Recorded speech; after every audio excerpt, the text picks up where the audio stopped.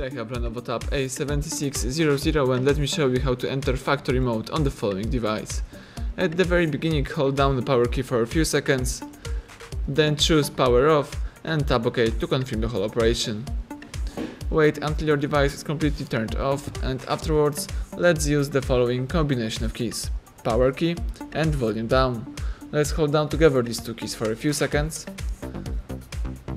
and as soon as Lenovo screen appears in front of you, release both keys. As you can see, the device just goes into a factory mode. Now you can use the following mode by using volume down to scroll and volume up to select options.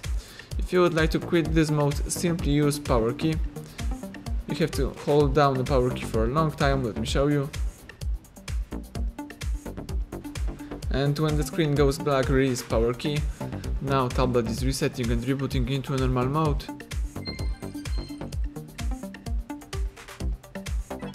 Excellent, now you can use your device.